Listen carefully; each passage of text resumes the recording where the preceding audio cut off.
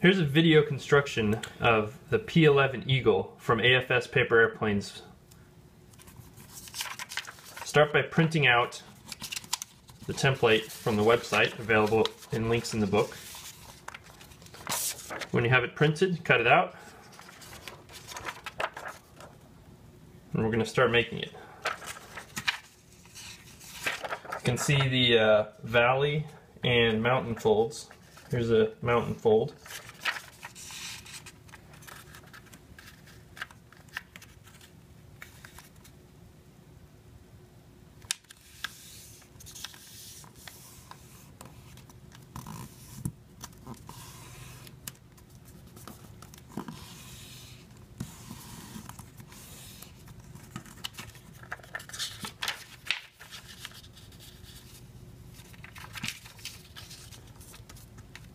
There's another mountain fold on the solid line. You want to make sure that this part is very precise because everything goes downhill from here if it's slightly off. You're moving the center of gravity further back on the plane by folding the corners in. Center of gravity is really important because that's what determines whether or not the plane is going to fly straight or go into a dive or go into a stall. Now we're going to move while we move the center of gravity closer to the middle, now we're going to move the center of gravity further back on the plane by folding the nose back.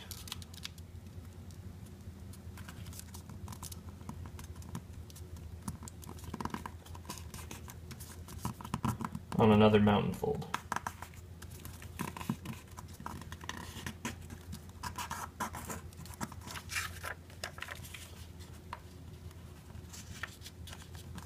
Then you're going to fold the plane in half on another line.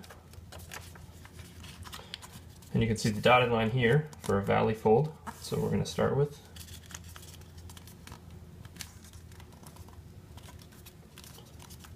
This is very important also. You want to make sure that the lines are precise.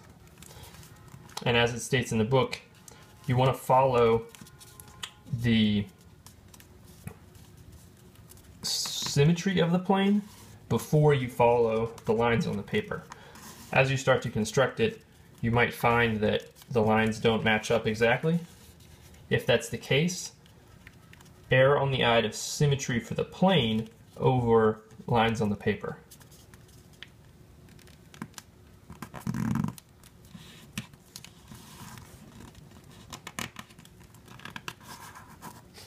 Alright. Now I've got a basic outline. I'm going to use a piece of tape to control and to keep the heel connected right here. This is where we're going to throw the plane from once it's made.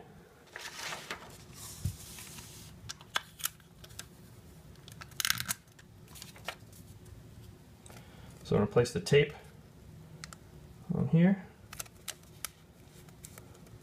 Notice the overlap slightly there.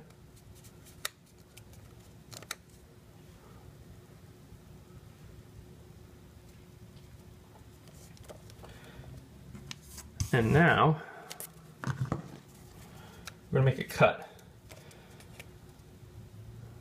See how this is slightly overlapped? We're going to cut here so that that doesn't get in our way.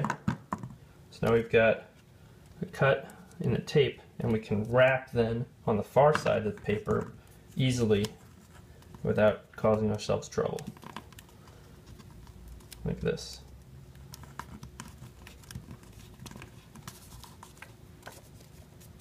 So now we've got a piece of tape there. On the next step, we're going to fold down the wings along this valley fold here.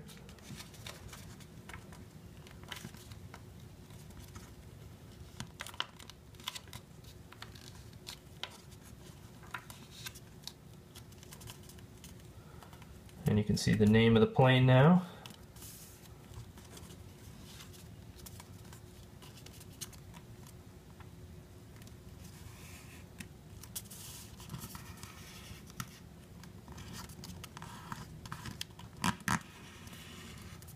As you've seen, fingernails are a good thing to use to make the crease nice and strong.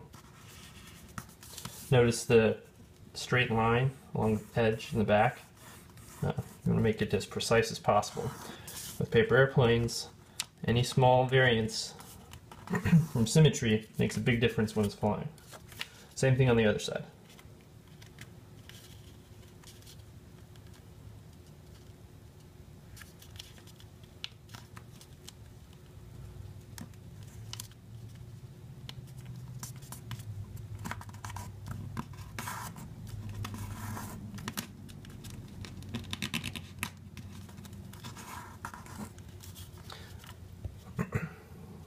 Now we're going to fold the wings back up.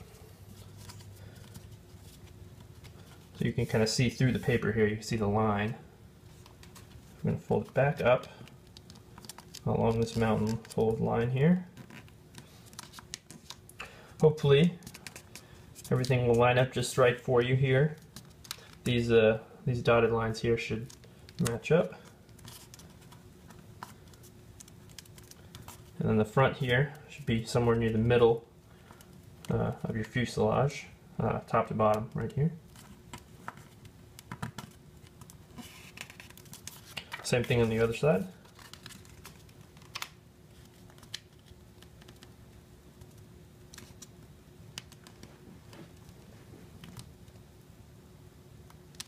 This is really important to make it very symmetrical so your plane flies straight, and so that you can control how you want it to fly. If you start with the symmetrical base, then you can use the flaps to determine if you want it to go right, left, up, down. Alright. Next we're going to make some cuts. So we're going to open this guy up. I'm going to cut along the dotted line here, including both sides of the paper.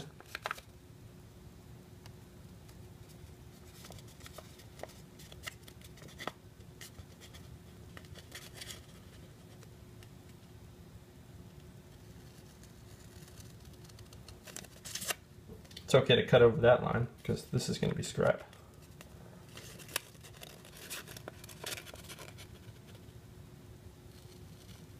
But don't cut over this one because then you're cutting into your plane.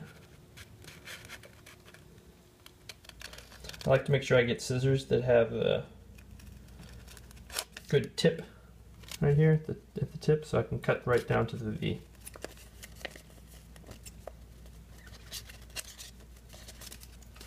And you want to make sure your wings are lined up again.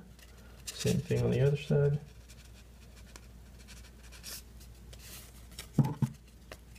This will be easier to do if you put your hands on the table.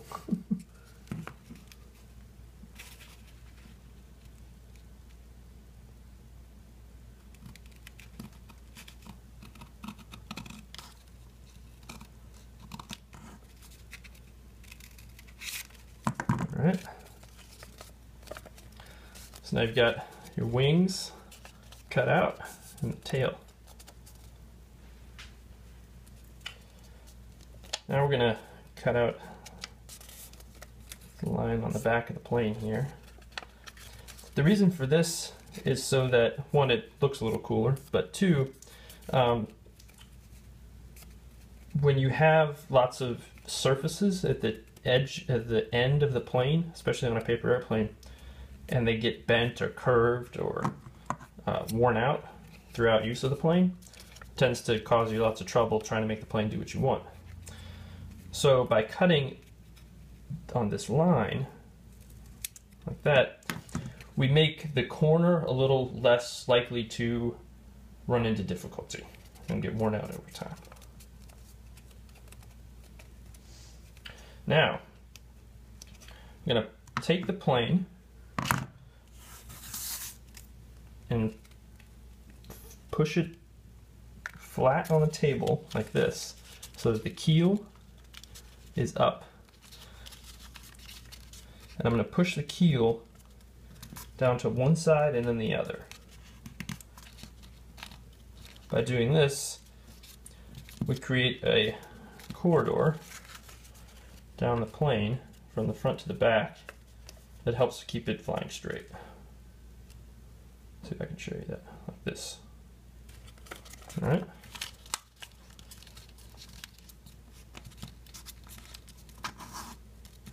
Instead of just having straight wings coming out of the fuselage, now we have it set up so that there's a turn. This also helps with the strength of the wings.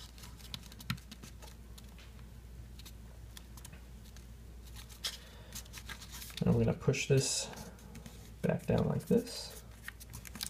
Same thing for the other side.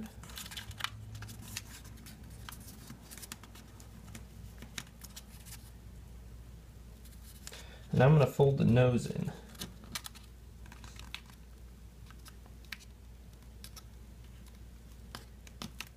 I'm leaving a little gap here. We don't want to get too crowded near the front of the plane. And now I'm going to use some tape to help the plane stay strong over its use. The nose tends to bump into a lot of stuff, so if we put some tape around it, it'll last a lot longer. So to do this, I need to get tape around this keel thing and wrap around the nose. So what I'm going to do is cut a slit or a V in the tape before I put it on the plane. Let's see if you can see that. So I'm taking the tape, I cut one slit, I cut a second one. So now I have a V in the tape before I put it on the plane. I'm going to turn the V this way, and I'm going to line it up with the keel that we created earlier.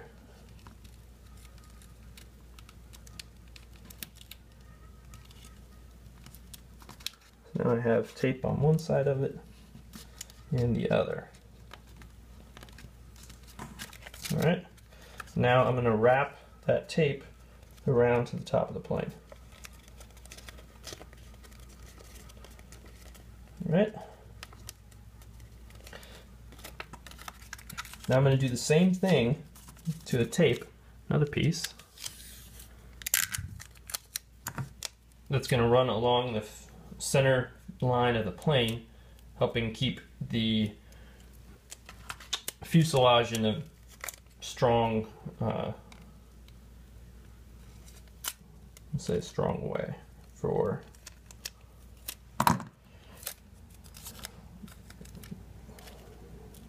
like this.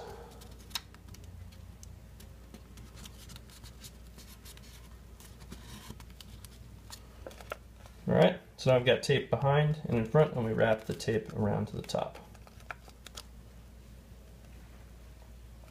Now we're going to flip the plane over.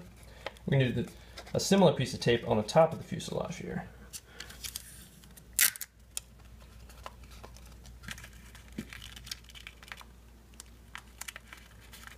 Again, this keeps the fuselage strong and sturdy so that it doesn't get warped while you have the plane.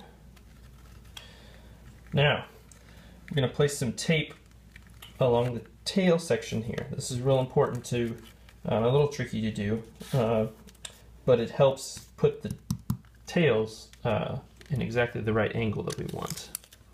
So you want a small piece of tape for this.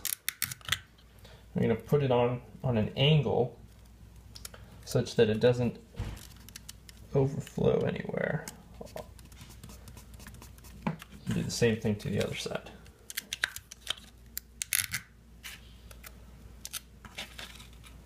I'm pushing the tail underneath and then putting the tape on an angle.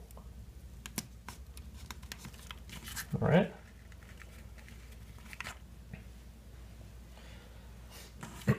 Now we're going to do the same thing to the outside of the tail. This is going to be a really small piece of tape.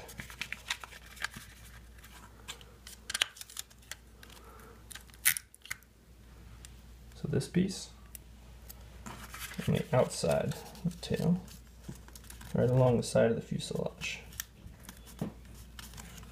Again, this is to keep the tail nice and strong. Same thing on the other side.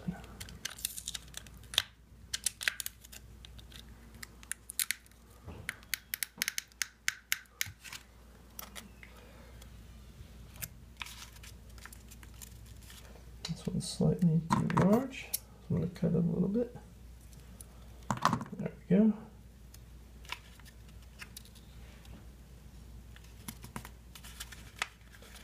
All right. Next, we're going to place some tape on the nose. One more piece to make it that much stronger. So this one's going to be a little bit larger. I'm going to place it across the nose, and I'm going to end up wrapping it around from the top to the bottom. So in order to do that, as we did with the heel, or the keel, we're going to take cuts out of the tape so that we don't have trouble when we fold the tape around. So to do that, I'm going to put a slit in there and one more slit at that point. And these two slits go directly to the corner points if you decide that you don't need two, or if it's a little bit unsymmetrical, that's fine.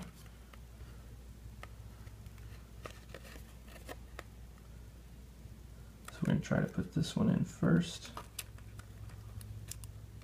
because we don't want it to be out when the other ones go on.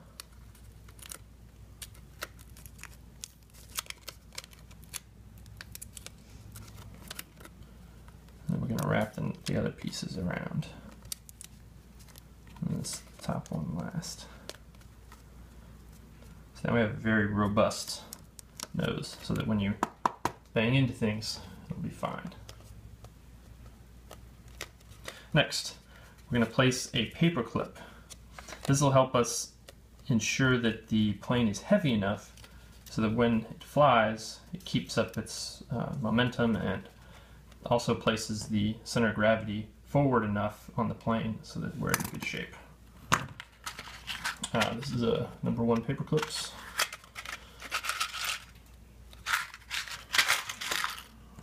There you go. And we're going to slide it into the back of the keel, just like that. It should fit pretty snug, and you might notice that it pops up the top here of the plane a little bit, and that's fine. Now we're going to close it in there with a little piece of tape on the back side.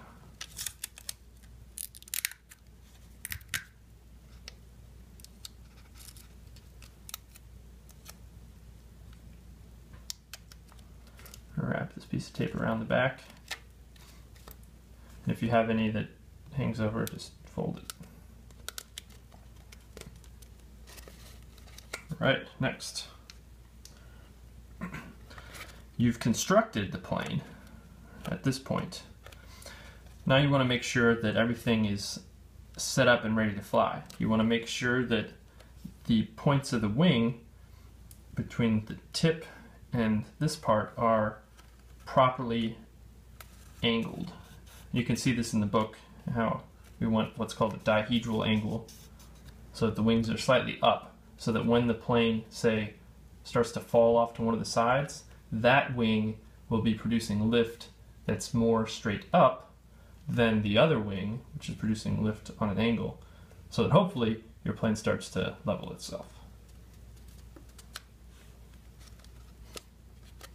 You might also notice that the tails are a little bit curly at this point. One way to improve and avoid running into curly tails or curly wings or otherwise is to take higher weight paper to build the planes so that they're stiffer. And I recommend that. That will make the plane last longer and fly more true and make it less affect the weather outside will affect it less, so pick up less moisture from the air. So one of the things that's real important before you start doing test flying is to make sure that when you squeeze the wings, the pocket underneath the wing opens up. You can see that. So do that on both sides. If you have any trouble making it open, you can use a pair of scissors Just take one of the ends of it, stick it inside, be careful not to rip the paper, and that'll help you open up the nose up here. And that's important because what that does is create the airfoil shape on the wing that you need. Now you can add flaps on here if you want. To do that, make a slight cut right along the back of the wing right next to the fuselage. Do the same thing on the other side. And those flaps allow you to control the flight of the plane. If you wanted it to go off to the left, you might turn the left flap up, in which case it would cause more drag on the left-hand side, turning the plane towards the left. This can also be affected by the gaps underneath the wings, and more of that is described on the fine-tuning guide in the book.